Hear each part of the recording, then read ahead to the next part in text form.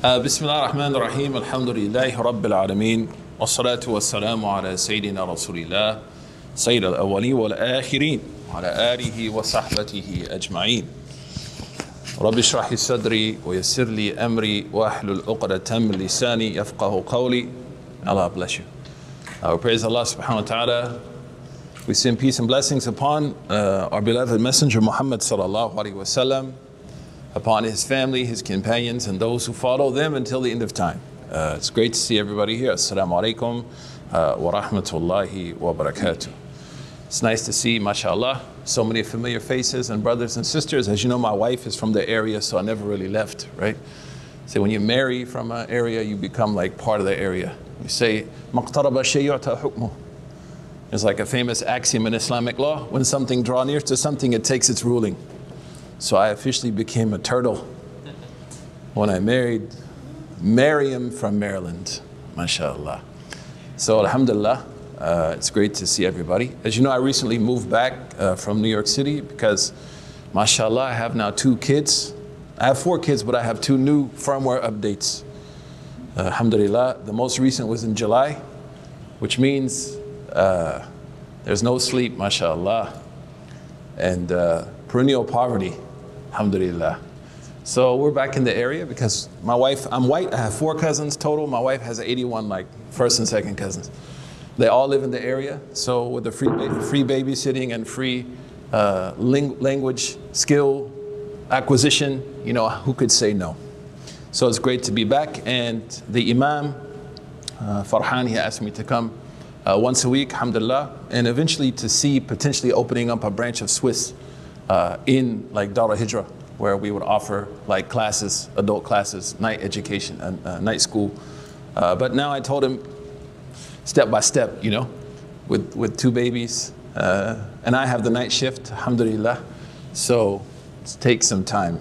We'll see how it goes, bi'idhnillah.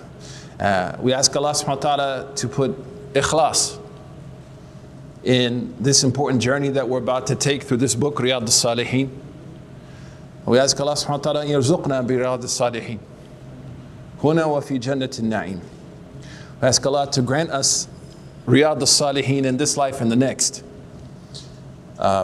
This book is an incredibly important book, and it's written by a very important person who was born around 631 after Hijri. He died around 676 after Hijri. هذا سيدنا Imam al-Nawawwi رحمه الله. Imam al-Nawawwi, thank you so much. May Allah bless all the volunteers. You know, it's a lot of work to keep these things going, man. It's not easy work. So may Allah bless you, inshallah. So Imam al-Nawawwi radiyallahu anhu, we'll mention some things about him like every time, because his importance is very difficult to encapsulate, and it would take like lessons to go through his life. But it's sufficient to know that as a child, like, he didn't play. He wasn't known to be a child who played. In fact, one time a person saw him and he was sitting and children were playing with a cow. And he asked him, like, why aren't you playing with a cow? He said, ما خلقت لذلك. Like, I wasn't created to play. So then he knew, like, this individual, Allah subhanahu wa ta'ala has created him for an important reason. So he took him to the madrasa or the kutab. And here we see a very nice lesson about ageism. You know, America is rocked with ageism. You know, old versus young, young versus old. That older gentleman, he didn't feel insecure at the talent of Imam al-Nawawwi. He recognized that talent, so he directed it. And he began to study, and he excelled in his studies. And he became known as the Sheikh of the Shafi'iyah. At the end of the Shafi madhab, everything really goes back to 2 people, but Sheikh al-Rifa'i, but also Sayyidina Sheikh al-Nawawwi. There's a funny story also. Nawa means nuclear now. So when I lived in Egypt, there was a group of students in the Azhar that their house got raided by al-Ghurab, yani, the secret police of Egypt. And they found in their house this book, Riyadh al-Salihin, and they saw the name al-Nawawwi, which means nuclear also. So they thought they were terrorists. So they actually held them and were going to try them on terrorist charges. And then subhanAllah, they found out, like, this is Imam al-Nawawwi, man. It's not like a handbook on building nuclear weapons. A dirty bomb. Remember the dirty bomb scare? Years ago, like they thought they were making a dirty bomb. SubhanAllah. For Imam al-Nawawwi, I think what's important for us is to realize that his contemporaries noted a number of qualities about him that may be important to us before we start this text. The first was that he was known to be someone who did not covet fame, and he did not look for benefit through his scholarly privilege. In fact, it was the opposite. He was known to be extremely humble, and he was known to be extremely approachable. The second two, and I'm going to make them brief because of time, are with his students. And the first was that his students, when they would make mistakes, he wasn't harsh on them. And that's the quality of an ignorant person. And a lot of times, you know, many of us may have young children. We sometimes are scared that they may have a bad experience with a religious educator because we know that unfortunately, sometimes religious education at an early age is linked to intimidation, right? Being made to feel inferior, being made to question things like your gender, your ethnicity, your language, how you pronounce things. There's a lot of trauma. And this is a trick of shaitan to make a person of religion feel like the ummah should serve him instead of he has been put in a place or she has been put in a place to serve the ummah. And this is actually a great fitna. So it was witnessed, like the people that would read to him and they would make mistakes, even though he was like this great scholar, he would be very kind with them. And I witnessed this, you know, years ago. I was lucky to read Hassan Asim to Sheikh Sayyid Jibreel, the brother of Muhammad Jibreel. So there was an old man, he was Palestinian. He would come like at the Fajr time to read. And he was very old, so of course, as he became older, it was more difficult to pronounce, you know, and read. It comes with age. And then he had lived like in the US, so sometimes he would confuse like the dialects with English. So he was reading Surat al-Qiyamah. And of course, banana. And he was saying banana, like Moses. The Sheikh, he said to him, banana or banana? He's like, banana. Kept saying it, banana. The Sheikh, he said, تريد عايز أن تأكل موزم إيه? Like, do you want to eat bananas or what? And then the uncle, he started laughing. And so the Sheikh, he said, please, try to say banana, not banana. Then of course he said, what? Mose, banana. But I remember seeing like Sheikh Sayyid Jibreel, it's like a great scholar, right? Perhaps one of the most profound scholars of just Hafs in Egypt. And he's like being easy with him, you know, and making him feel relaxed and comfortable. I remember when I took my exam in Usul al-Fiqh, that exam was like an oral examination. And Dr. Salahuddin Zaidan, maybe he's passed away, he was very old. So on my Azhar card is like William Webb, man. It's not Suhaib Webb, because of your passport. So he looked at it. I was there for my oral exam, Usul al-Fiqh, and he was like, William Webb, you know? And he was like, where are you from? I said, I'm from Obamistan. جئت من Obamistan. لا عندئذ كان أوباما كان رئيس ما كان ترامب موجودا الحمد لله. So he said to me, oh, and then he realized like I'm not Arab, you know? So he started asking me, in America, do they have kosheri? It's like a famous dish in Egypt. In America, do they have Ali? It's like a dessert, like gulab jamun, you know, or apple pie. So he was asking me all these questions, right, to try to relax me. And then afterwards he said like, it's time to take the exam now. Are you comfortable? I said, yeah, I'm good. Right, so like real teachers, one of the qualities I think that should be asked of hiring imams or Islamic studies teachers, are you an insecure person? Because like if you're an insecure person, you're about to get pounded, bro. Like every day someone's going to have something to say to you. Every day someone's going to be critical of you. Every day you're going to be challenged. And if you don't love the ummah and you're not secure enough even in your mistakes, you can't do this job effectively. You will hurt people. You'll break people. So Imam al-Nawawwi, he was known to be very caring, like to his students. Very kind. And that's what the Prophet taught us. Sallallahu alaihi wasallam. Ma la yarham la yurham. Like, who's not merciful doesn't receive mercy. And this is a mistake. Shaitan sometimes tricks religious people to make them so harsh and mean that they think they can intimidate people into the mercy of Allah. That's not how it works.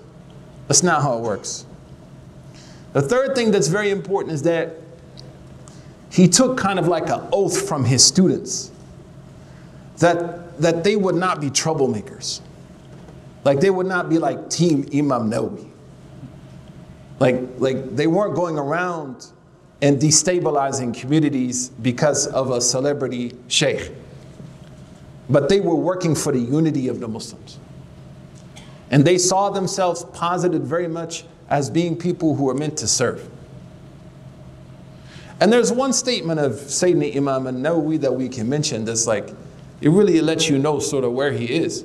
He said you should prepare your heart to learn like you prepare soil for cultivation.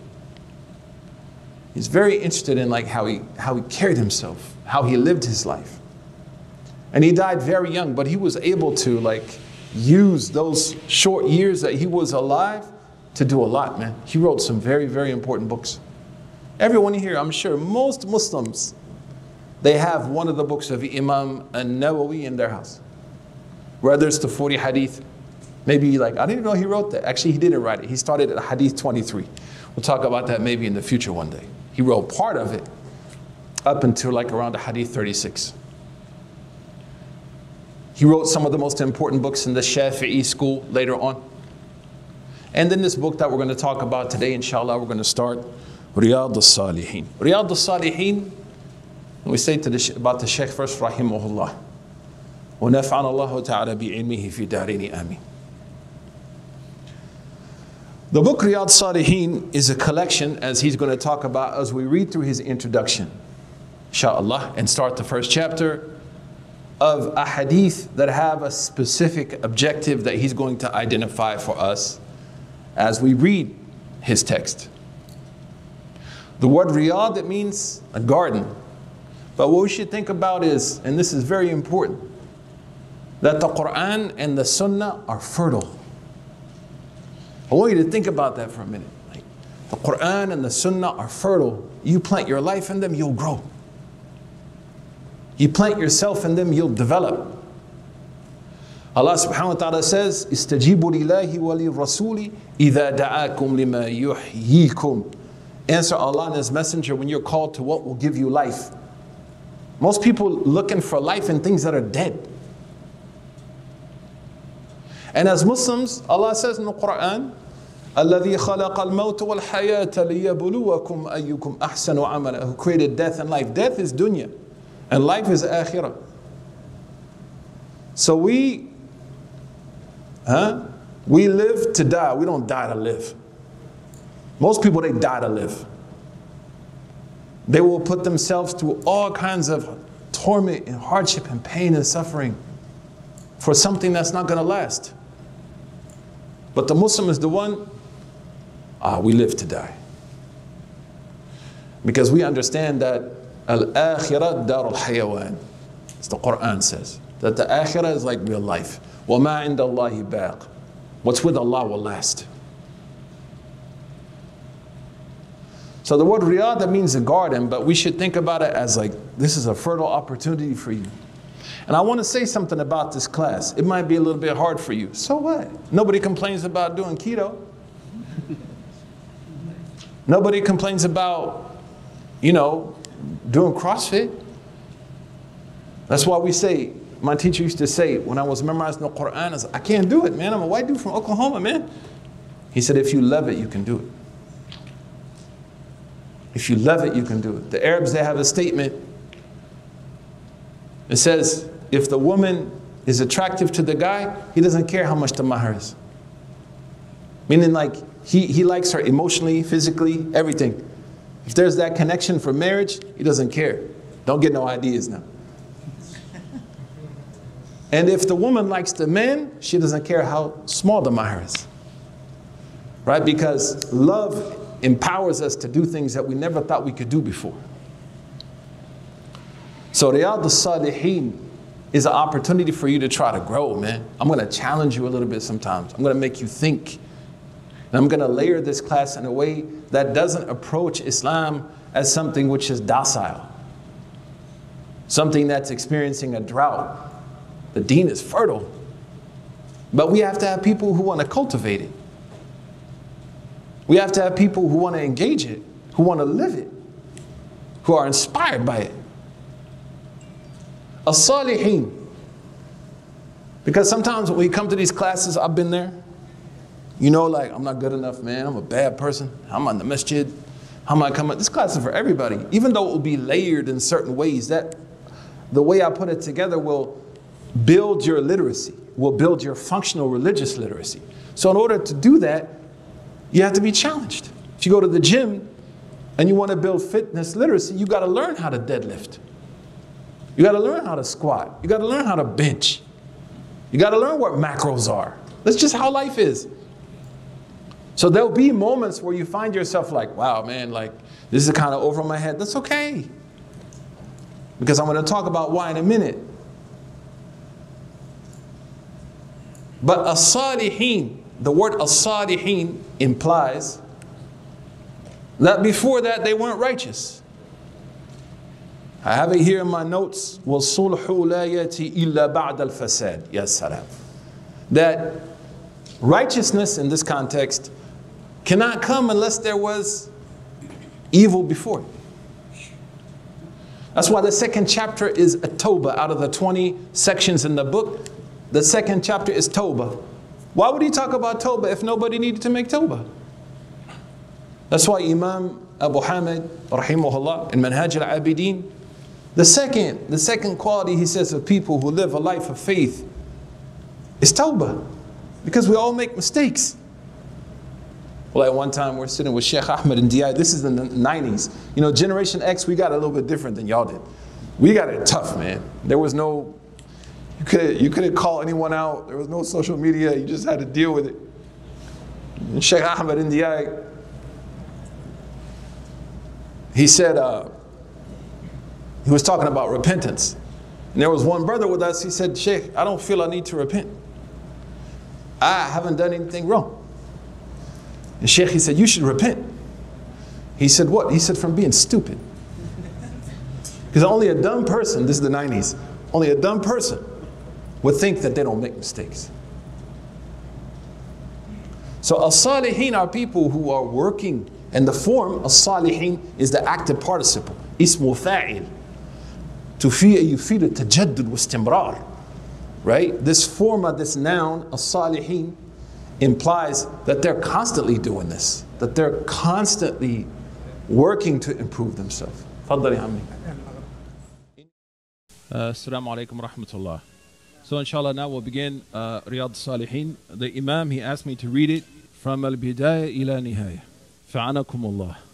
So Imam al-Nawawwi talked about who he was, like a little bit about his importance, the kind of person he was. And then we talked about the title of the book. Inshallah, we're going to talk about something very important about this book that I think is unfortunately sort of lost, that hopefully we can benefit from. The other thing is that unfortunately, most of the translations I've ever read do not have his introduction. That's a big mistake.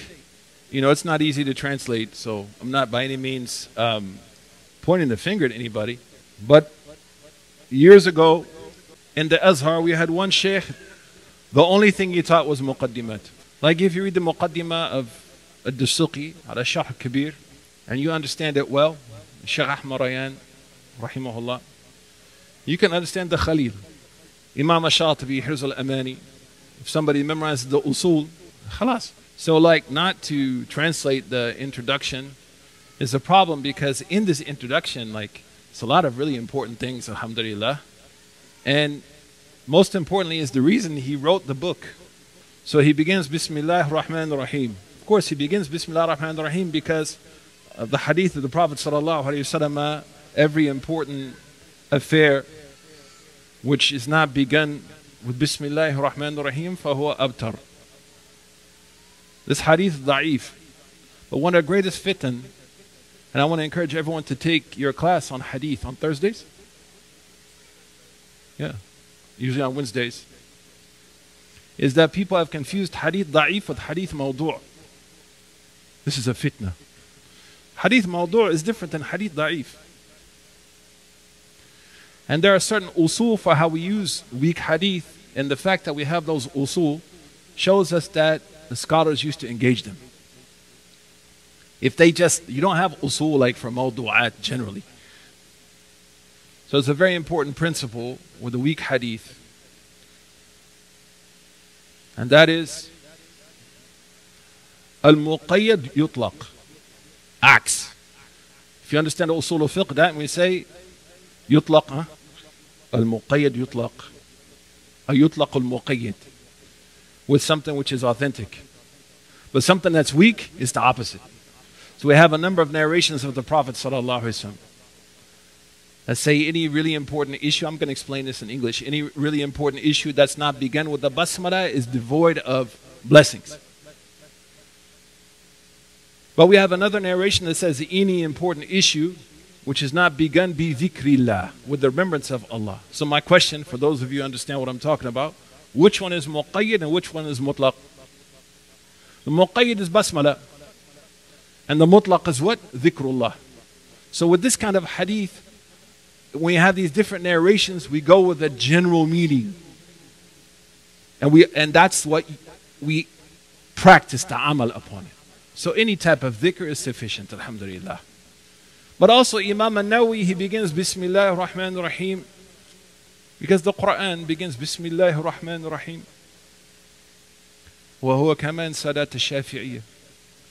فبسم الله الرحمن الرحيم, meaning he seeks the blessings of Allah subhanahu wa ta'ala, seeks the good from Allah subhanahu wa ta'ala. One of my teachers said this ba'a tabarruk. I seek like the blessings of Allah, bi asma'i. The basmala is very important. It will protect us from evil.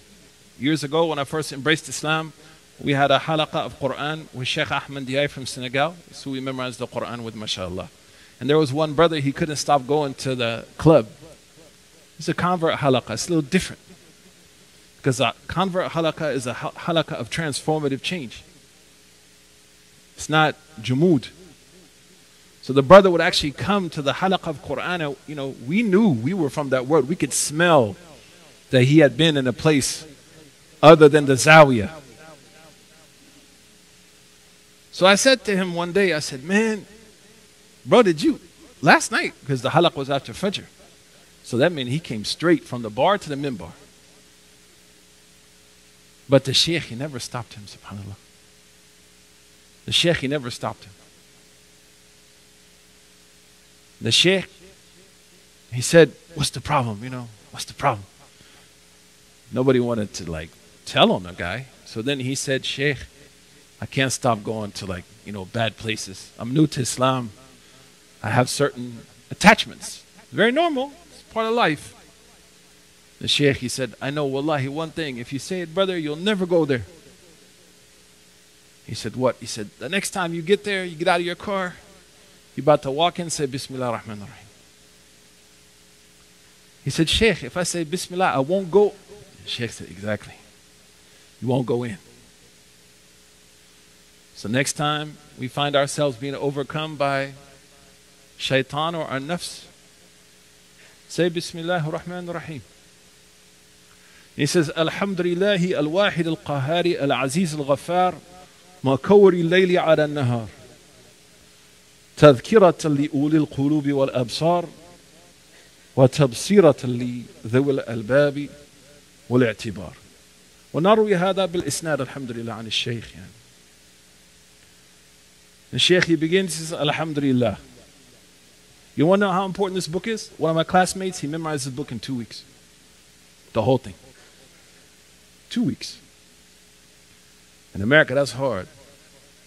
But it's not hard to know when House of Dragons starts. If we love something, it becomes easy.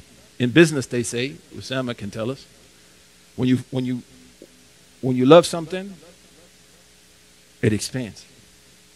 When you focus on something, you see the pixels. For Sayyidina Imam al-Nawawwi, he begins Alhamdulillah. Why Bismillah, Alhamdulillah? Because that's how the Quran begins.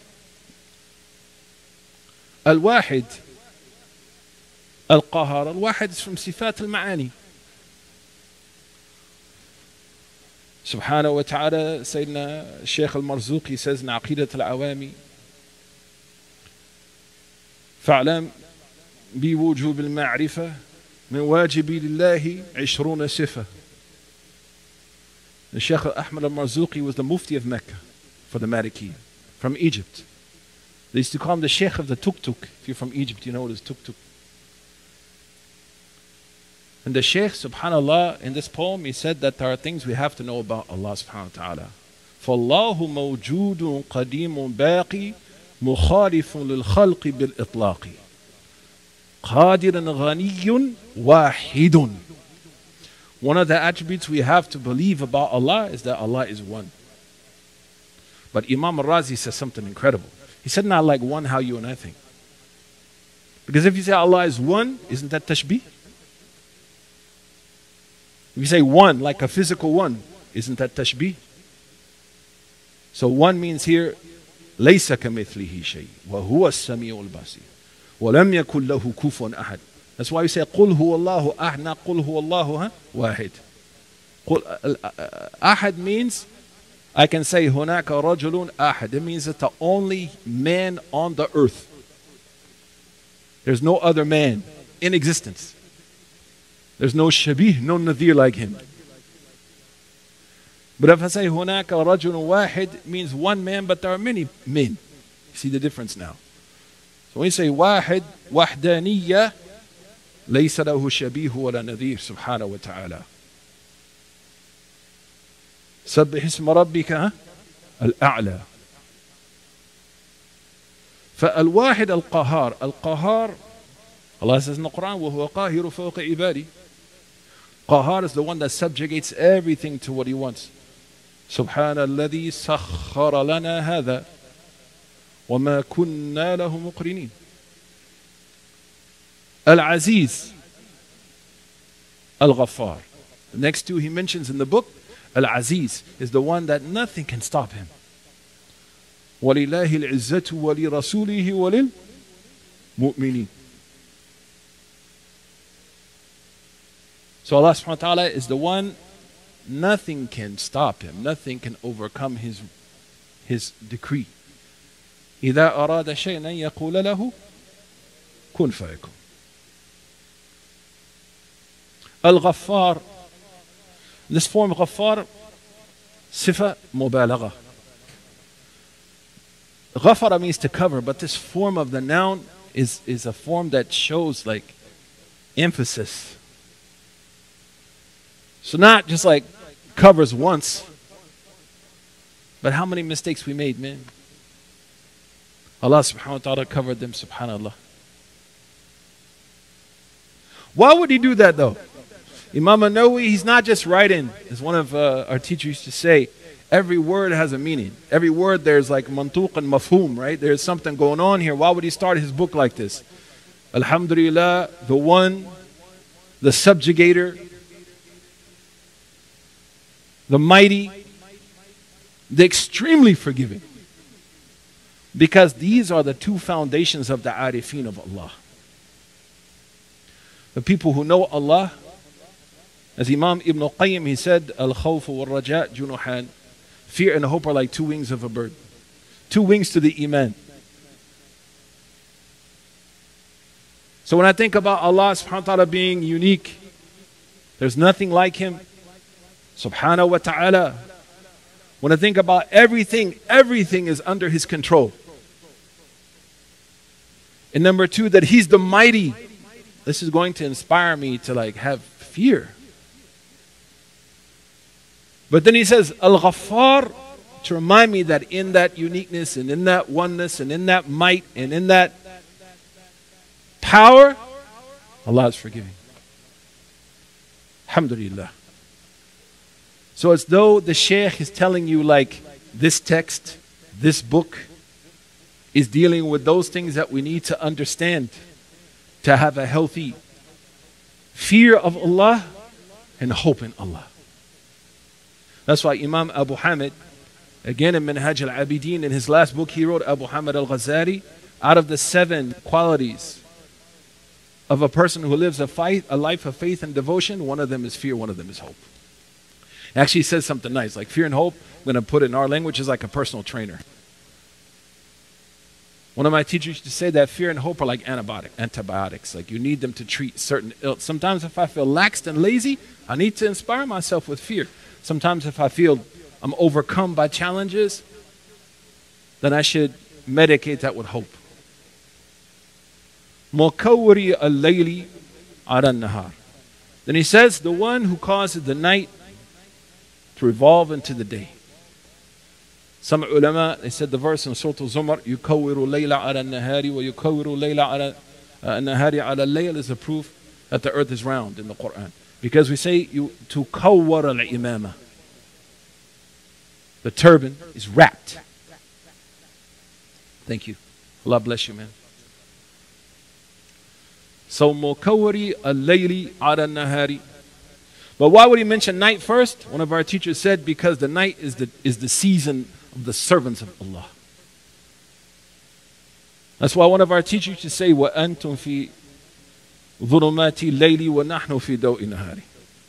One of our teachers used to say, like, you find yourself at night, but we find ourselves in the day. During the night, meaning the light of ibadah, the light of worship, the light of tahajjud, the light of dhikr, the light of crying to Allah when no one else is there, actually will illuminate the night, alhamdulillah.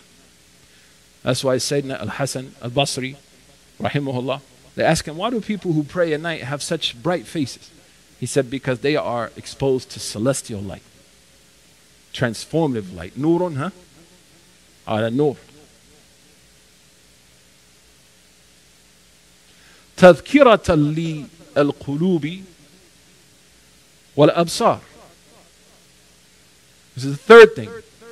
That Allah subhanahu wa ta'ala has made the alteration in the day and the night as a reminder for the people who have heart.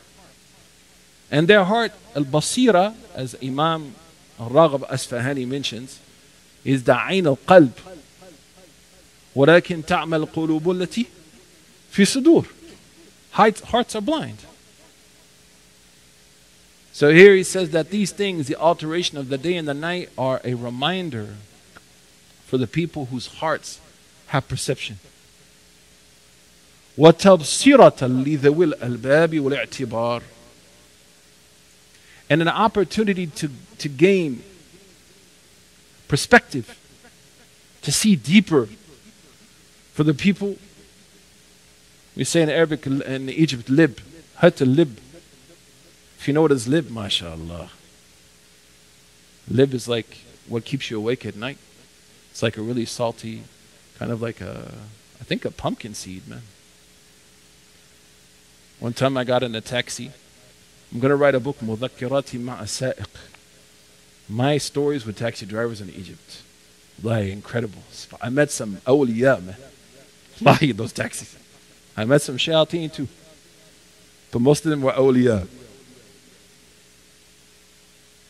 One time I got in the taxi and he was eating lib. I was so hungry, man. So I said, "Law samaht, excuse me, can I have some of your lib?" He said, "Of course." He had the big sack, you know. So I started eating lib. I said, "Zadak Allahu libban fil akhirah." He said, "Ameen." But why are they called the people of intellect? Because a nut is seen as something pure. So the idea here is like pure intellect. In Egyptian you say mukh nazif. Clean brains. So this is an opportunity, the world around us is an opportunity to move beyond the shallowness of the gram, I mean, if you're weighing yourself on Instagrams, no wonder you feel you have no value. And if you're wasting your time on tick-tock, tick-tock, no wonder you feel you're not going anywhere. And if you're never heard on Twitter with your tweets, no wonder you feel insecure. Man, look at the names of this stuff. It's right there in front of us. It trains us to be shallow. The awliya of Allah, they don't need filters. The only thing they need a filter from is to be alone with Allah subhanahu wa ta'ala. So, tabsiratan li dhawil albab. Al-albab, lub mithl ni'am an'am, the jama' al-albab. Wal-absar, wal-i'tibar. People who have deep perception, and people, and this word is hard to translate, because the word i'tibar is from abara. Abara means to travel. Because the idea is, the idea or the thoughts or the things in the world travel to their mind and to their hearts, and then are once again metaphorically traveled to their limbs. So he is a mu'tabir. So literally it's traveled through them. Then he says, الَّذِي أَيْقَظَ مِنْ خَلْقِهِ مَنْ اسْتَفَى. He continues to praise Allah. Sayyidina Imam al-Nawawwi in the book, he says, Allah, the one who awakened from his creation those who he chose. Shaykh al-Harari in Manazil al-Sa'irin, and wa Imam al-Alami ibn Qayyim in his summary of that book, Madarit al-Salikin. What's the first place to start is awakenings. And awakenings come in different ways. They come through success. But most of us, success just makes us more intoxicated, right? So most of the time they come through loss. That's why Imam Ibn Taymiyyah has a beautiful statement. He says, Allah subhanahu wa ta'ala will continue to afflict a person with test until he exposes to them the fragility of this dunya. And they will find that the only thing they can rely on is Allah. What Imam Ibn Ta'ala called maqam tajreed, yujarriduhu Allah ta'ala an hadhihi dunya, to be peeled away. Everything has to be peeled. And when it's peeled, my wife and daughter asked me to do one of those peels one night. That stuff hurts, man. Especially you got a beard. You peel it, it hurts. So it has to be peeled away from us. وَلَنَبْلُوَنَّكُمْ بِشَيْءٍ مِّنَ الْخَوْفِ وَالْجُوعِ وَنَقْصٍ مِّنَ الْأَمْوَالِ وَالْأَنفُسِ وَالثَّمَرَاتِ وَبَشِّرِ الصَّابِرِينَ. وَبَشِّرْ. Allah subhanahu wa ta'ala said that we are going to test you with a loss in everything you have. But give good news to the patient.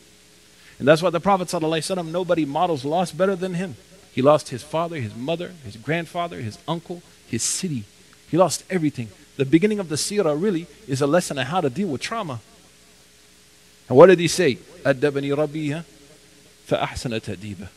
Allah taught me. Allah taught me with loss. So الَّذِي أَيْقَظَ مِنْ خَلْقِهِ مَنْ اسْتَفَاهُ. Praise be to Allah who awakened from his creation who he chose. So that means to have a concern, to feel some guilt, to feel the need to change, to be a better person, to take inventory of my sins. Guilt, if it's directed in the right direction, is a great thing. As long as it directs us to responsibility. It's not used as an alibi. Or it's not used to control people. Or to destroy people. It's used to motivate. That's why Abu Hamid al-Ghazali, he said, guilt is good as long as it leads to responsibility. And hope is good as long as it leads to responsibility. وَشَغَلَهُمْ بِمُرَاقَبَتِهِ وَإِدَامِ الْأَفْكَارِ. The Shaykh, he continues, Allah subhanahu wa ta'ala, who made them busy with muraqabah. There's a section in the text called muraqabah, where muraqabah means to be aware, to always be on the lookout. The ruquba is a woman who lost all her children except one. And if you took that, have you ever met? I have some relatives like that. They ain't letting you hold their baby. Oh, can I hold your baby? No. Because they're lost. Because loss brings value. So muraqabah is the person who looks after their relationship with Allah subhanahu wa ta'ala with the same passion. And ta'bud Allah ka'annaka tarahu fa illam takun tarahu fa yara. To worship Allah as though you see Him, even though you can't see Him, you know He sees you. The maqam muraqabah. Wa idama, and there's another text, wa mudawamati. The best nuskha of Riyadh al-Salihin is Darul Minhaj. For those of you looking. In English, there's a 3-volume set done by a sheikh, I think from Pakistan. It's good because it hasn't been adulterated, it hasn't been remixed. You know, a lot of the translations get remixed and nobody tells you. Depending on the group, they like to remix things. That's not good. You should tell people that we have abridged the text, tahdib. So there's two, in the makhtuta, there's 2 words here, idamatu wa mudawama al-afkar. Now Allah has made them busy constantly thinking about their relationship with Allah.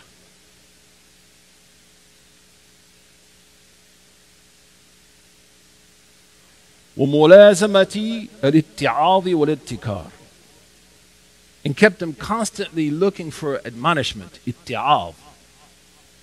Meaning that the world around them is always an opportunity to learn. Whether I'm successful, whether I suffer, whether I'm happy, whether I'm sad. كل شيء فيه آية. Everything around me is ayat. That's why I say Alhamdulillahi Rabbil Alameen. The word al-Alameen is from alam. Alam is a flag. Because everything around us is a flag, metaphorically, that directs us to the existence of the Creator. So every moment is an opportunity. يَتَفَكَّرُونَ فِي خَلْقِ السَّمَاوَاتِ, those who think about the creation of the heavens there. أَفَلَا يَنْظُرُونَ إِلَى الْإِبِلِ كَيْفَ خُلِقَتْ, those who look at camels and look at the creation, look at everything around them. They take lessons, itti'av. It reminds them of their purpose, maw'idah. What idkar? Idkar means dhikr. And constantly keeps them, masha'Allah, in a state of dhikr. فَزَهَّدَهُمْ فِي هَذِهِ الدَّارِ, and granted them zuhd, indifference to the opulence of this world. فَزَهَّدَهُمْ فِي هَذِهِ الدَّارِ, Allah inspired them not to have an unhealthy attachment. That doesn't mean that we don't have nice things. Ibn Qayyim has a great statement. He said, Sayyidina Sulaiman, he had more wealth than anybody, but nobody had more indifference to the dunya than Sayyidina Sulaiman. It's like they used to say, it ain't where you're from, it's where you're at. So nobody should take this to mean like, oh, you know, this is about a mentality. Everything I have is from Allah subhanahu wa ta'ala.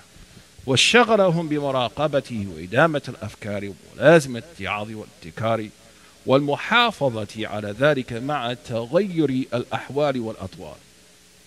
Sayyidina Shaykh, he says, at the end of this beginning of the introduction, he says, and then with all that in mind, they stay consistent. They look after this, they protect this.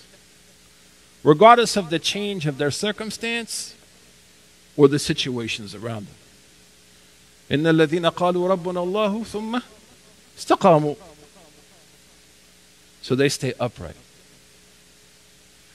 And he says, رحمه أحمده أبلغ حمد وأزكاه وأشمله وأنماه. So I praise Allah subhanahu wa ta'ala, an incredible praise. Why did he say أبلغ حمد? Why does he use a superlative? Because we could never praise Allah what He deserves. A pure praise, a sincere praise, a comprehensive praise, and one that, inshallah, will bring barakah.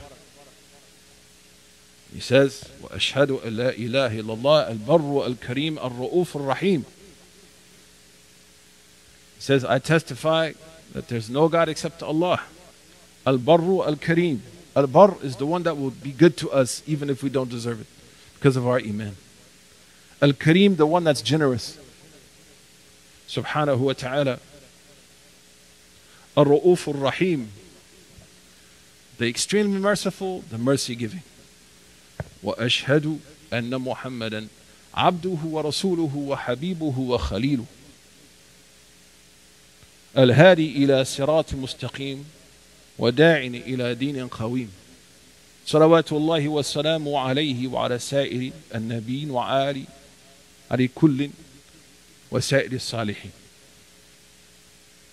He says, and I testify that there's no God except Allah, who will be exceptionally good to us if we say La ilaha illallah Muhammad Rasulullah, and generous with us, subhanahu wa ta'ala, the extremely forgiving, the mercy giving. And I testify anna Muhammadan sallallahu alayhi wa sallam abduhu, is his servant, wa rasuluhu, and his messenger, wa khaliluhu wa habibuhu, and his friend and his beloved. The Prophet said, Ala wa ana habibullahi wa la fakhr. The Prophet said, I am the one who's beloved to Allah, the most beloved to Allah. Allah, all of the prophets are beloved to Allah, but the Prophet sallallahu alayhi wa sallam is the most beloved to Allah. Some people, they said, Subhanallah, وَاتَّخَذَ اللَّهُ إِبْرَاهِيمَ خِيلًا. Maybe Khalil is greater than Habib. Some people, they said that. One of our teachers, mashallah, he said something nice. He said, in order to have a friend, that requires like intermediaries. But in order to love something, it doesn't require intermediaries. And also he says, subhanAllah, in the Quran, Allah subhanahu wa ta'ala says, وَكَذَلِكَ نُرِي إِبْرَاهِيمَ مَلَكُوتِ السَّمَاوَاتِ وَالْأَرْضِ لِيَكُونَ مِنَ الْمُوقِنِينَ. We showed Ibrahim the dominions of the heavens and the earth.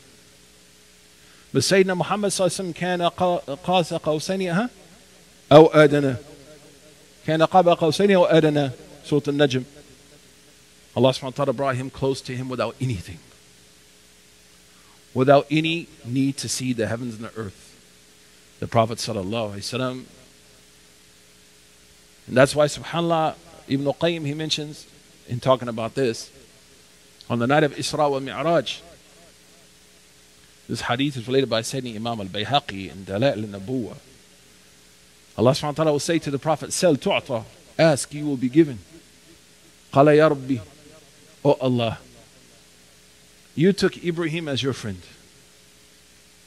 And Allah subhanahu wa ta'ala will say to him, I gave you something better. Takhattu habiban.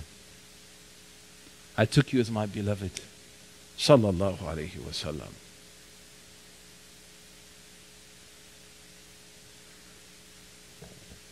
Then he describes the Prophet, the guide to the straight path, the caller to the upright faith. Salawatullahi wa salamuhu alayhi wa ala sa'ir nabiyyin wa ali kullin wa sa'ir salihin.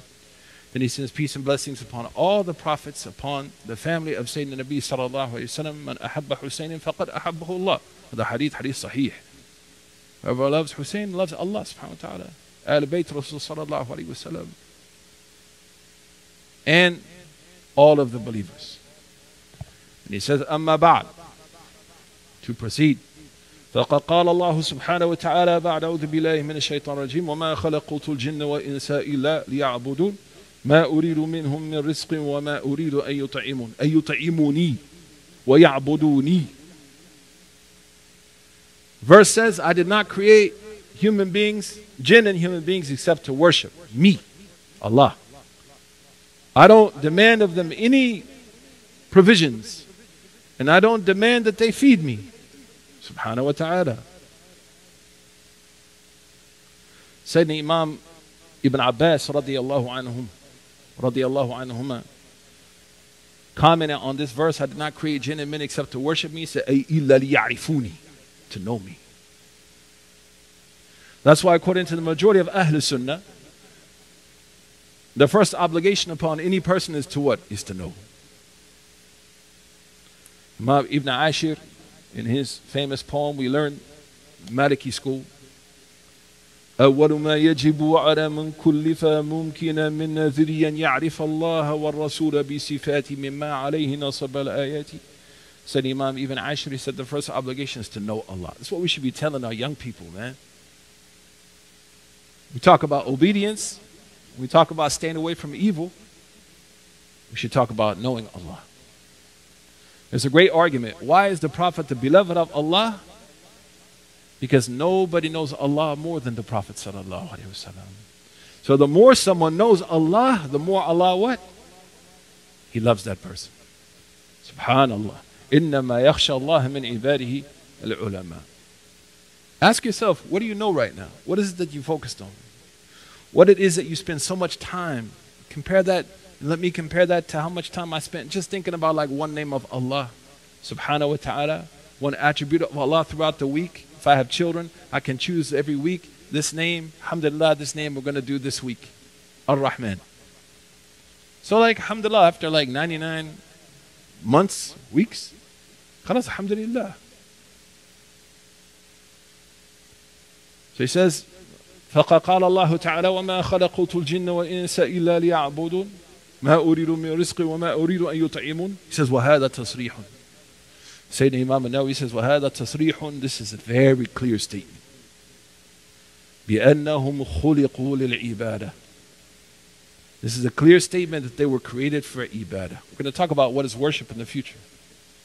فَحَقَّ عَلَيْهِمُ الْاعْتِنَاءُ بِهِ بِمَا خُلِقُوا لَهُ. Then it's an obligation upon them then to take that seriously, to take worship seriously. وَالْإِعْرَاض عَنْ حُدُودِ الدُّنْيَا بِزَهَادَةٍ. And to be careful of the dunya. To be mindful of it. Now we can see why his introduction is important, because now we understand what is Riyadh al-Salihin going to do. It's going to amplify and increase our capacity for worship and diminish our ability for disobedience. That's what it is. That's why it's called Riyadatul Nafs. Riyada means to train. They do it to horses. So the book's going to train me. It's going to domesticate me. It's going to bring me back to fitrah. The fertile verbiage of the Quran and Sunnah is going to resuscitate me and awaken me and allow me to align myself. Most of the people who are Muslim aren't happy because deep down they know they ain't living right. That's why most of us, because we know Allah demands more than anything around us could demand. But in a way that's merciful and kind and caring and supportive, not destructive. They did a study of 13-year-olds who spent 3 or 4 hours looking at Instagram and TikTok. Most of them did it in the restroom. And they said most adults, they scroll in the restroom.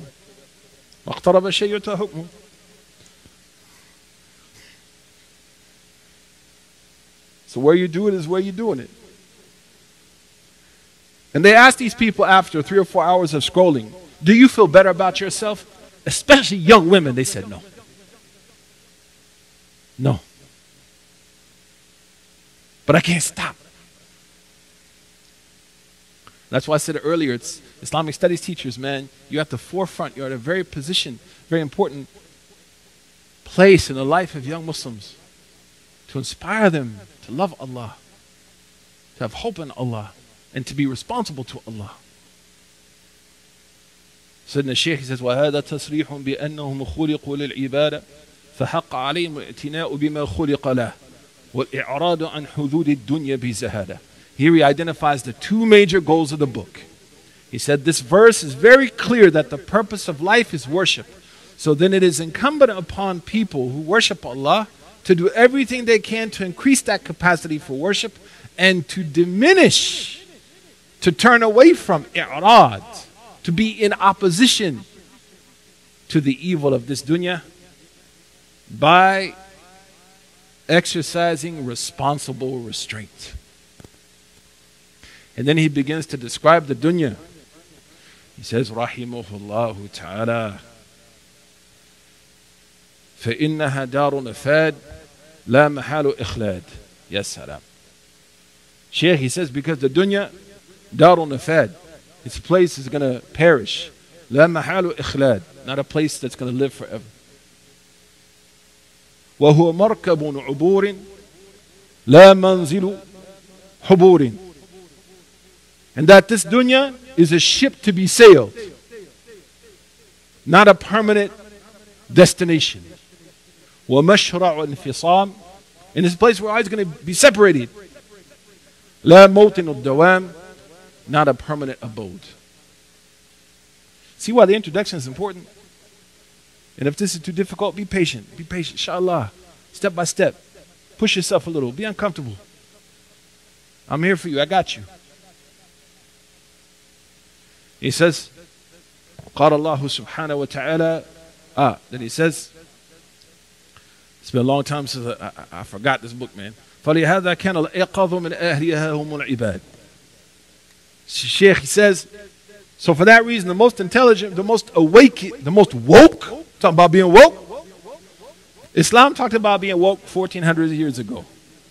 Why do we have to identify ourselves constantly with the political theology of the left and the right? It is a political theology for them. Conservatives, they hate Muslims. Liberals, they hate Islam. Now what you gonna do? What you gonna do? You thought Marvel was on your team. I thought Marvel was down for Team Islam. The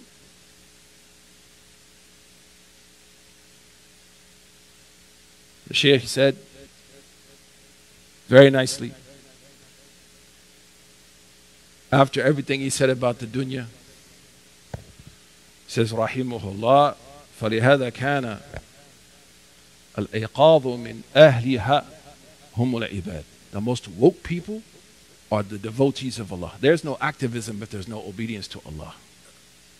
And there's hypocrisy if there's obedience without activism. We have to have both. Allah subhanahu wa ta'ala says in Surah Al-Ma'idah, He marries the idea of being the righteous activist.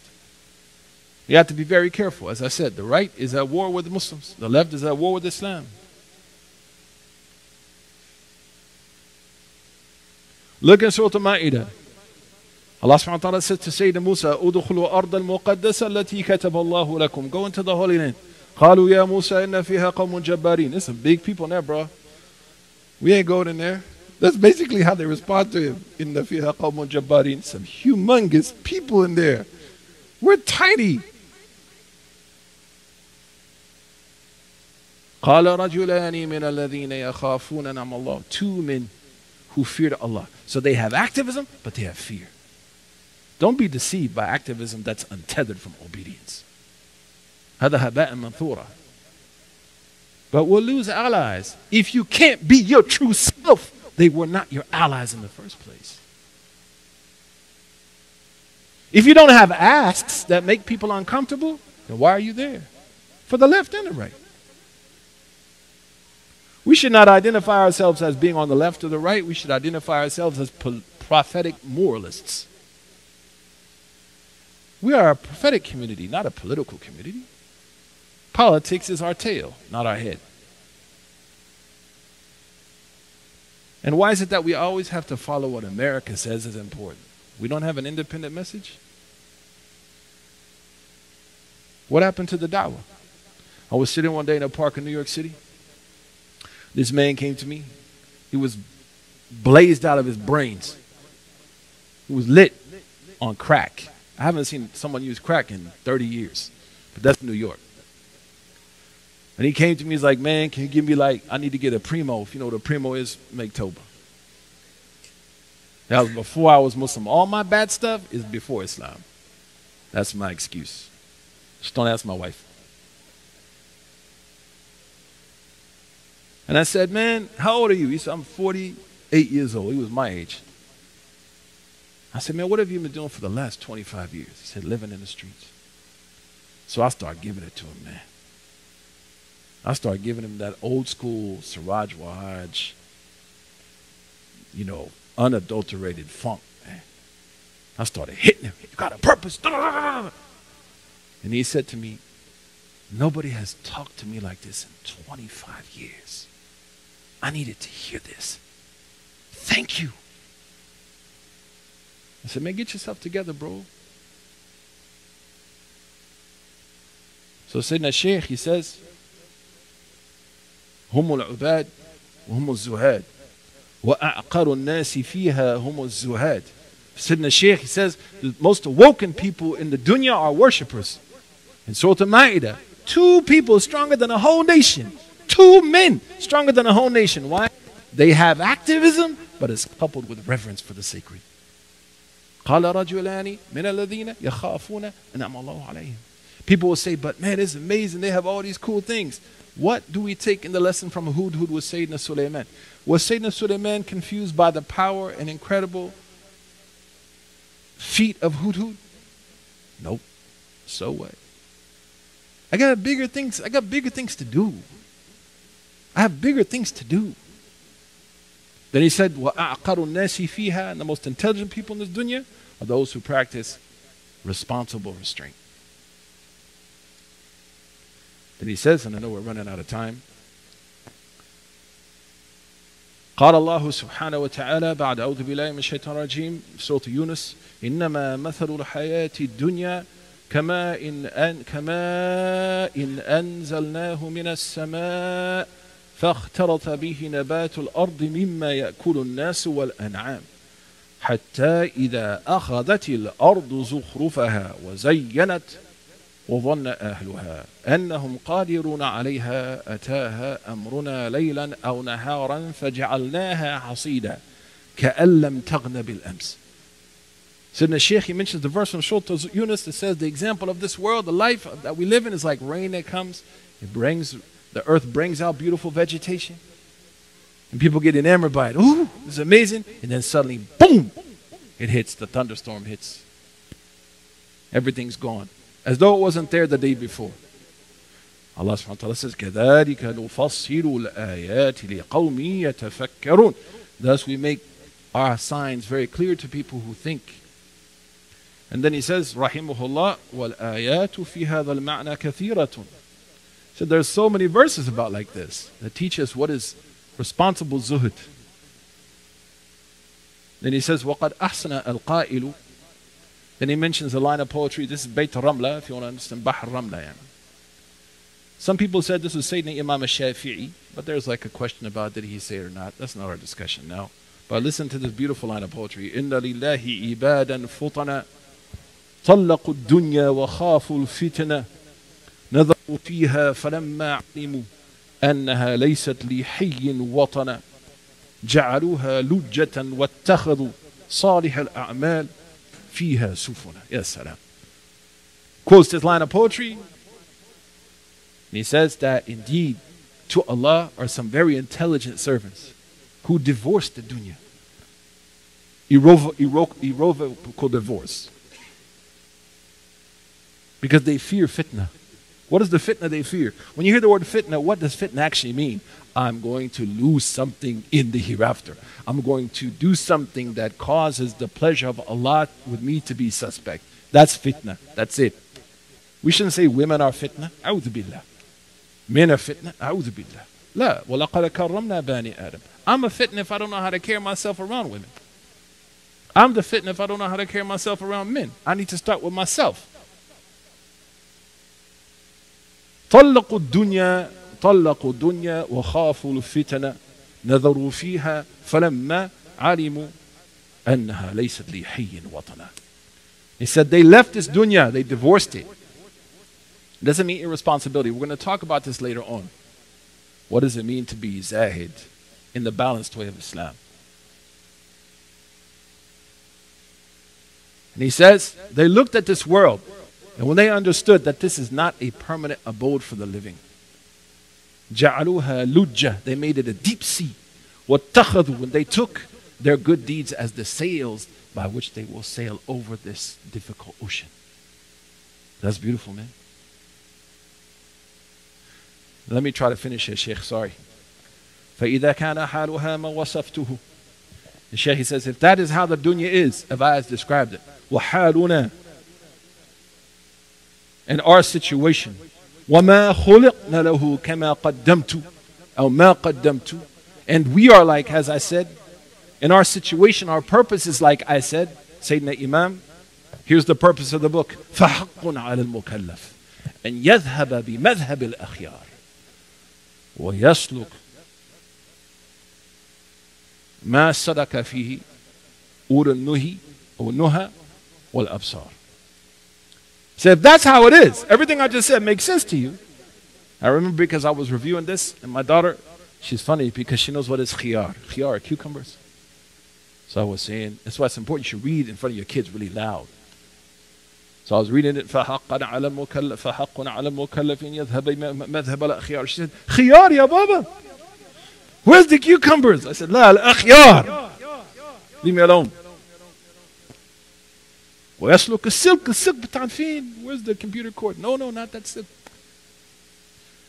The Shaykh, he says, فَإِذَا حَالُهَا كَمَا وَصَفْتُ وحالنا وما خلقنا له كما قدمت فحق على المكلف أن يذهب بمذهب الأخيار. If that's how it is, then everybody should try to emulate the ways of the righteous, the good people, the prophets, and those people that the Ummah has authorized as being examples. And he says, وَيَسْلُكَ مَسْلَكَ أُولِي النَّهِي وَالْأَبْصَارِ. And to follow the way of the people of an-nahi. An-nahi means to prohibit. What that means, these are responsible people. They know when to stop. I was watching Peppa Pig. You know Peppa Pig? You got babies, you know about Peppa Pig, man. Well, الملكية الخنزير الطاهر. So my daughter, she said, they have this one on YouTube. If you're trying to put your kids to sleep, it's the best. Like 30 seconds long and it ends. Like, okay, time to go to bed. She said to me, my 3-year-old, one more. Hour later, man, one more. That's not ulina. That's not someone who knows when to stop. The Shaykh is saying the people of nahi, the people who know when to stop themselves, wal absar, insight. They have priorities. They have principles. People of taqwa. He says, وَيَتَأَهَّبَ لَمَا أَشَرْتُ إِلَيْهِ. The person should pay attention and prepare themselves for what I directed them to. وَيَهْتَمَّ بِنَبَّهْتُ عَلَيْهِ. And they should take seriously what I warned them of. وَأَصْوَبُ طَرِيقٍ لَهُ فِي ذَلِكَ وَأَرْشَدُ مَا يَسْلُكُهُ مِنَ الْمَسَالِكِ. And the best way to do that, the best path to take in doing all of this, التأدب بما صح عن النبي صلى الله عليه وسلم. That's why the Imam's class here is very important in hadith. Because notice something, Imam al-Nawawwi, he's doing something very important, what's called ta'sil al-afkar. He's rooting his ideas in Sharia. Ta'sil. To root it in an asl. So Sheikh Sidi Ahmed Zaruq in al-Qawa'id al-Tasawwuf, he talks about this. That every idea إسناد الشيء لأصله ثم قيام به بدليله خاص. Sidna Ahmad Zaruq says, any idea that you have, you should root it in the Sharia. And then you allow it to stand up. Now people want to stand up. What does the Sharia say? No. You root it and then you ask. As Al-Akhdari says, يَعْلَمْ حُكْمَ اللَّهِ فِي. The first thing a person says, what does Allah teach me? What should I do? Then I do it. Not I do it, then I ask. I'm sure, Imam, people come to you all the time that said, I started this business, what's the ruling? But you already started the business. Hey, forgiveness is either permission. So we tell our wives. And forgive me, can we take a little extra time, Sheikh? Just to finish the introduction? I'm sorry. People maybe need to pray, I can stop. Just a very important point, we have to finish this introduction. Afwan. But he says, thank you. Sheikh, he says, so the best thing to do is to take what is authentically narrated from Sayyid al-Awwaleen wal-Akhirin, from the master of all creation. Prophet said, Ana Sayyid Warid Adam wala fakhr. I'm the best of human beings, I ain't bragging. Al-Qadi Iyad, he said, why did the Prophet say, Ana Sayyid Warid Adam, I'm the best of creation? Because he had to. Because kitman al-ilm haram. The prophets will not hide what they have to teach. We're going to talk about this later on, because as we go through the hadith, there's a lot of practical things you can take. It's not going to be, always introduction is hard, right? After this, believe me, it's going to be, mashallah, a little bit more easier. But the introduction is important.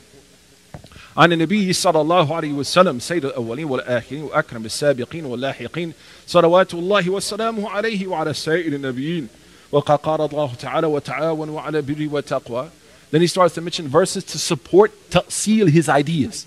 Why did I write the book then? He said, Allah says that we should work towards good and Stay away from sin. So I'm putting the book together to help you. And the Prophet sallallahu alaihi wasallam, وقد صح عن النبي صلى الله عليه وسلم أنه قال من دل على خير فله أجر مثل فاعله. وصح عنه صلى الله عليه وسلم قال عفوا, the first hadith he said والله في عون العبد ما كان العبد في عون أخيه. Then he mentions that Allah will help someone as long as they help others. The next hadith he mentions من دل على خير فله أجر مثل فاعله. Whoever directs towards good, they will share in it. And the next hadith he said, all these hadith are sahih. Whoever guides to good, من دعا إلى هدى, whoever guides to goodness, كان له أجر, for that person he will have mashallah the ajr of the person. مثل أجور من تابعه لا ينقص ذلك منه شيئا. Whoever guides to good, whoever follows them, they will get the reward of those who follow them, and it won't take any reward from either of them.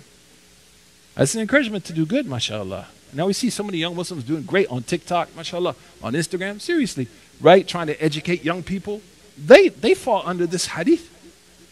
As long as they, they base what they're saying on what's correct, and they have access to correct information, alhamdulillah. خلينا لشيخ الأذان هو السنة مؤكدة والعرف كفاية مولانا.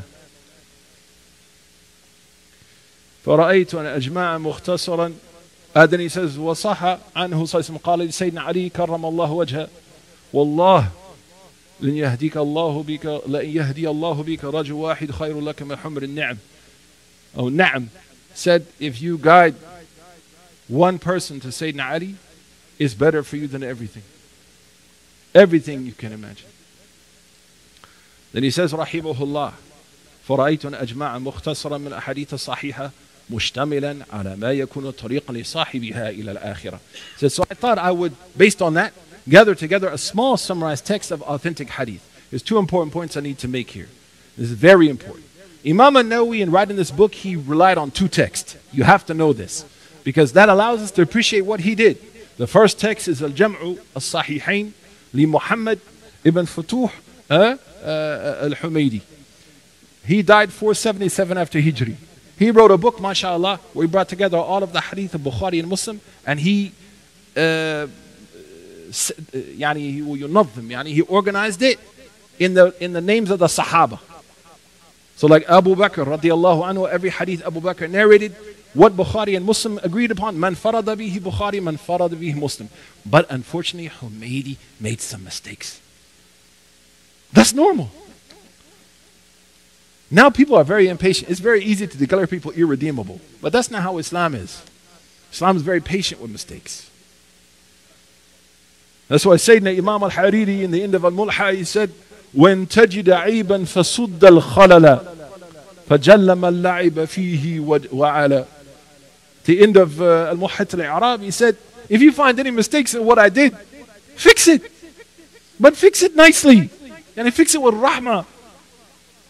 Because glorified is the one who has no mistakes.